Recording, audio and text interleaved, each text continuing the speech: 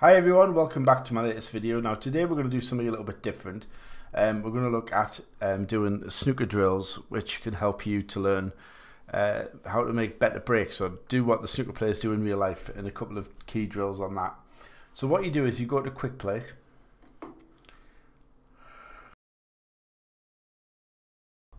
go to trick shot, setup shot. Now that sometimes is to the left, far left. I always pick hard times in snooker just simply because I like the lighting on the snooker on hard times. It's up to you, it's a preference. Make sure your table's on tournament setup. Click OK. Now you have the tracking lines, but don't worry about that. We now have to load the shot that we want to play. So we go escape, load save game. Click on the lineup. Now you won't have this necessarily. If you want me to send it to you, I can. Or you can set it up yourself. Practice mode. Make sure you press that. If you don't, you'll have to respot each ball and there'll be no break recorded. Easy to forget. If you do forget, just go open it up again. And it means that it's going to play like a normal break and the colours will be respotted. Click load and you get this nice setup if you've set it up this way. Now obviously any shot you've set up will be reminded, so you can put reds in a specific place, blah blah blah. You move the white, click T to get rid of the lines, and then you just start to play.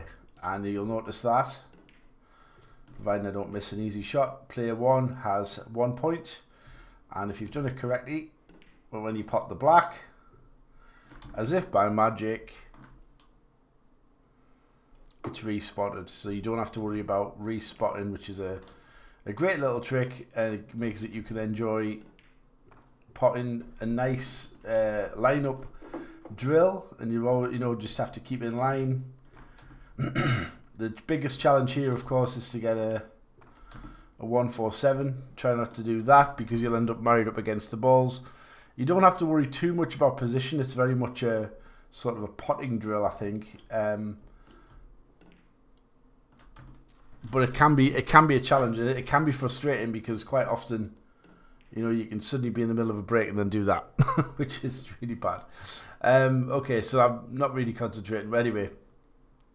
Okay, so we're going to quit match there, come out, go back into trick shot, setup shot, and you always end up back here with the tracking lines on, so don't worry about that.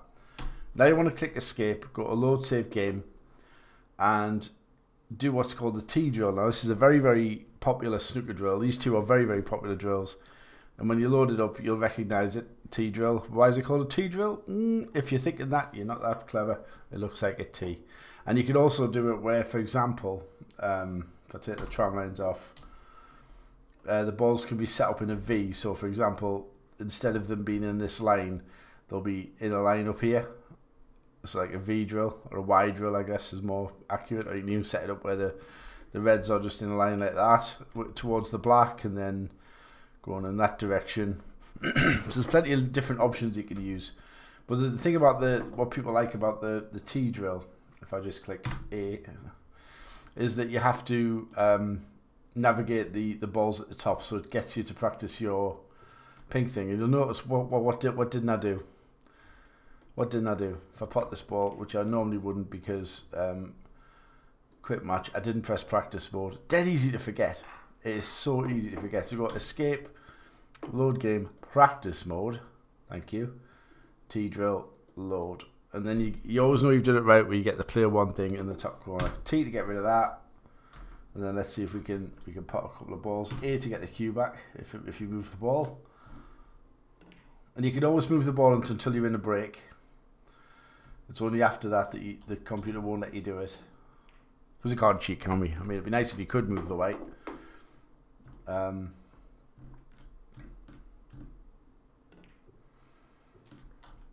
So you're just working around the black. Pinched it slightly there. What to come for this red. And at some point what you can do is you can play the black and go up over for the reds around the pink. Now what I've done with this setup, if you're setting this up, you've got to be careful. Make sure that the pink goes into both pockets. Yeah, see, you've always got the option, rather than putting that red too close and it'll go wrong. So here, for example, I might take this shot on and we can practice our playing on the pink. Now I've obviously messed that up because I'm now going to hit that red.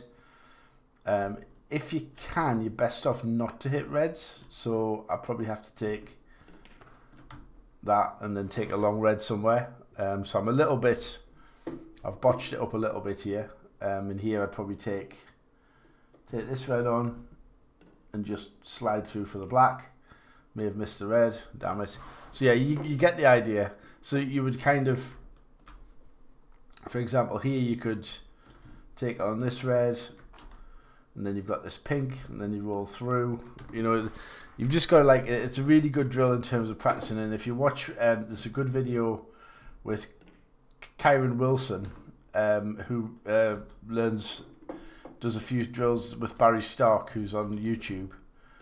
Now he is very good at this drill. Obviously, is one of the top professionals in the world. I've missed that red again, and it's a really good drill to do. So yeah, you can get some nice breaks on this. The T drill's harder than the lineup. The lineup's probably the easiest.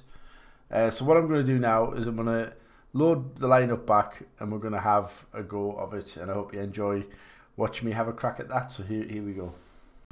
So here we are with the lovely lineup, and I would expect that if you're a decent player on VP, you probably want to be getting centuries. For a beginner player, definitely look to get, you know, over 30, 40. The key thing is to try and keep an angle on the black, but don't get too close. I mean, that's like probably too close, really. And if you go too far there, just remember you've got other options. So here I can just roll through for the pink, and then I can use that to kind of stay involved. So again, a lot of it's just about discipline in terms of angles and position. I know that people who are OD, I might hit that a bit too hard. You don't want to get too close to reds.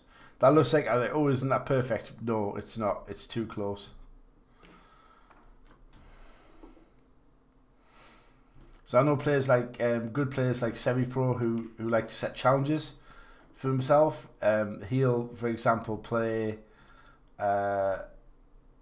where he only can use screw back, or that he can't take a cushion. He can do stuff like that. But the main thing is initially is just getting used to making big breaks. Because one thing that can happen, and we've all done it, is you get to a high break and you start to worry. You think, oh, this is a great break. But the more you make big breaks, the less you worry about being in the middle of one. You just pot the balls. You get to a point where you feel like, yeah, I'm going to get all these. So don't worry about using the blue.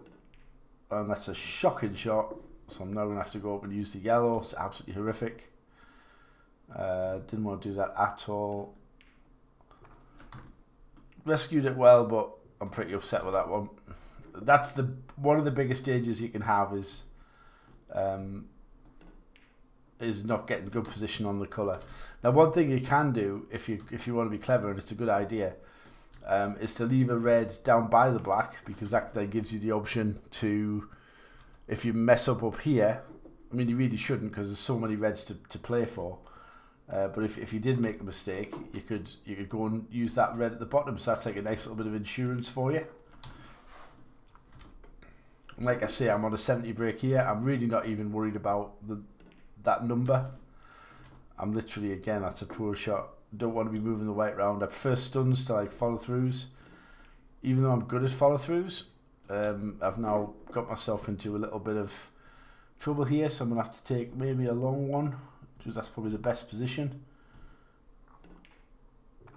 And I've got it, and I've played a good shot to get back in shape. But again, that one was very, very missable. So I have to be careful. Now here, it's probably better to play back for the blue.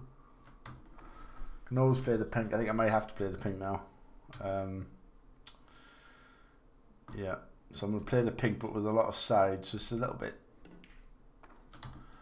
bit dangerous. That's not the best, to be fair. So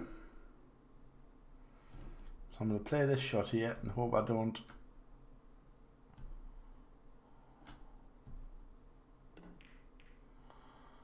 Well, I've got I didn't mean to hit the red like that, so if I've got an angle on the blue, the question is, does that red go in the side? It does, so I can play. I'm quite lucky, in fact, that I can play this brown. Got to be a bit careful that I don't go in off. So we're just gonna. What I do there is I try and aim just to hit the cushion, and then here I'm just going straight into the pocket, but trying not to. Yeah, I pinched it a little bit, and I can use the pink to go up for the colours.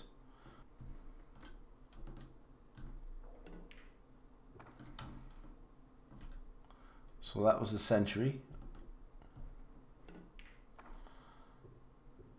I did once set myself up a colours drill only, but to be honest, it might be helpful for you to do that, to get used to putting the colours in order, but it doesn't really have much value for me.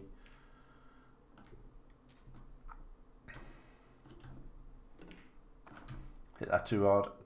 Always end up on the wrong side of the blue. I mean, it's not hard to sort of rescue yourself, but it's frustrating to keep doing it over and over.